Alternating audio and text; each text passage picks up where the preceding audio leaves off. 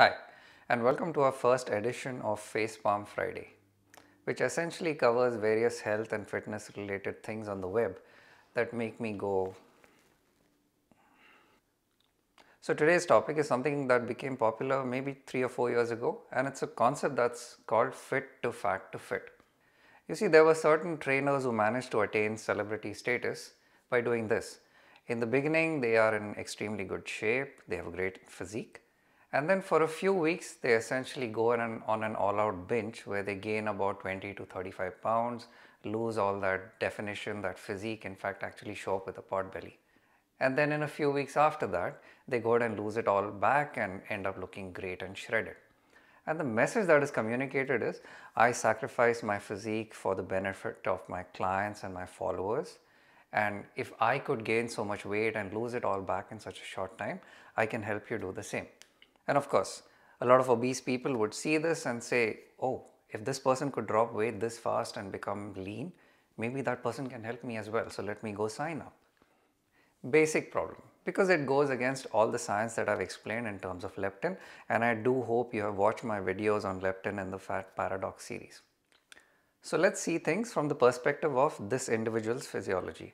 Let's assume this person is at about 165 pounds and absolutely lean and muscular. What you need to understand is their body has adapted to leptin levels at that particular weight and is perfectly happy.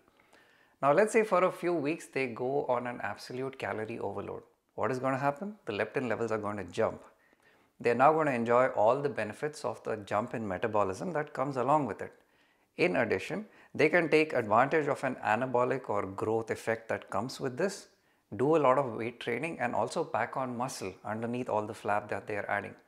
So the positive for them is they have come out of this weight gain phase with more muscle mass and a higher metabolic rate. And here's the kicker. Let's say they have gained enough weight to now be 195 pounds, but their body was at a leptin set point of about 165 just a few weeks ago. So it has no problems going back down to that level. In addition, it's going to be easier this time around because the extra muscle mass has also automatically boosted their metabolism. There is a direct correlation between the total amount of muscle you carry and your overall metabolism. So they essentially start cutting calories, add in exercise, obviously record all of that on their vlogs, and in no time they are back to their original shredded selves.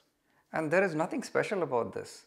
Bodybuilders and physique competitors have been doing this for decades, where through most of the year they'll actually look bulky or almost fat because that is the time that they are using to maximize their muscle growth.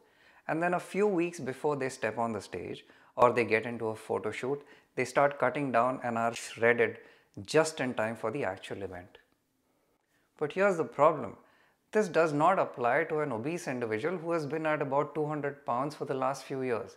Your leptin set point is at 200. So the moment you start to drop weight, at some point immediately your body is going to correct for it and your plateaus are going to kick in. So in effect, the difference between the two scenarios is you had an individual who was at a lower leptin set point, temporarily went higher, took all the metabolic advantages of it and came back down, while you're starting at a much higher set point and it's not going to be easy for you to drop with it. So here is the final point, and that is what concerns me.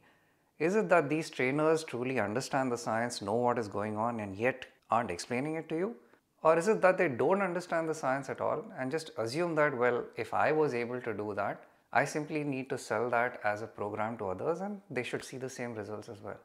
The choice, unfortunately, and the results that come with it are left to you. If you've enjoyed the way Trulean presents the science behind fat loss, health and fitness, please like, subscribe and do share these videos.